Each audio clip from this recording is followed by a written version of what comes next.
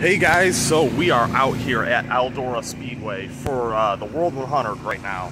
And, well, you can probably tell by the title, I'm going to go look for the mile because I am interested in that. I've heard stories about it, and I would really like to check it out because it'd be cool to see.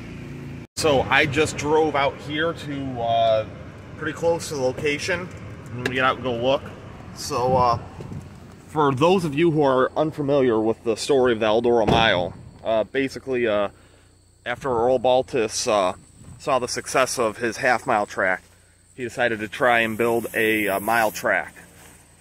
And I don't know exactly what his goals were there to try and attract. He was trying to attract some series, but at the time, bigger was better. He came out here and he carved this mile. We were just talking to a local who lives about a half-mile down the road here. But he was saying that he was talking to Earl Baltus. So Earl built this mile track out here. He carved it into the land. And they came out here and they tested on it once. And they had, I believe, story goes it was a sprint car. That's a legend, but who knows. They came out here, tested it, and it was fast. And rumor has it that it was too fast and whatnot, and so they didn't. They stopped building it. But actually, what I was told was happened was the track's not too far from the Wabash River, and nature I can't say it, controversy. You know what I'm trying to say.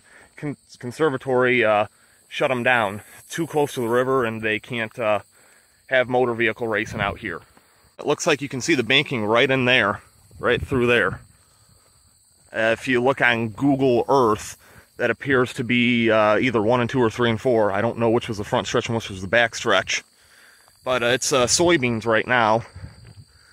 I'm gonna either walk up that side, or I know someone's driveway goes right alongside it, but I don't want to be trespassing. That's why I left my car back there. So, well, I was walking the other side, but curiosity is killing me. So I found a nice little opening in the beans. Gonna try not to kill as many as possible because these farmers, this is how they make a living. But hopefully I don't get in trouble. Like I said, I don't want to be trespassing, but want to come check this out. And oh my goodness, let me get a couple more steps up here. Wow. I don't know how well the camera's picking that up. It's kind of bright out here, so I can't see the screen. But you can see the banking all along there. Right now, like I said, we're on top of either 1 and 2 or 3 and 4. And, sorry, I'm trying not to step on plants right now, because like I said, this is how these guys make a living. But, wow. You can see right along through there. Let me see if I can find my finger right there. Track comes around.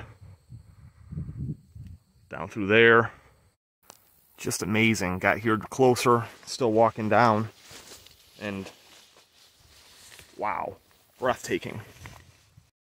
And here we are at the bottom. Wow.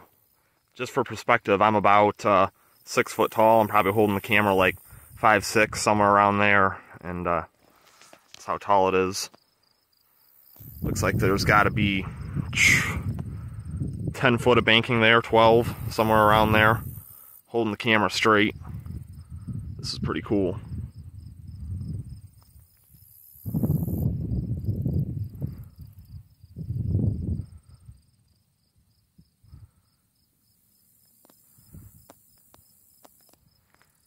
Just looking at this place, it's got a lot of banking for a mile track. It doesn't have as much as the half mile, but it's also over 30 years old, and it was never really completed. So who knows what this would have turned into.